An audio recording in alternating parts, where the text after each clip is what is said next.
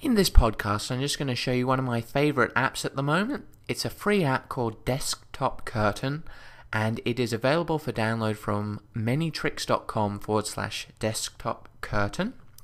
And what it will do is, if you've got an incredibly messy desktop like mine and you want to take a nice screenshot or record a podcast, not have crap spewed everywhere, all you need to do is launch Desktop Curtain.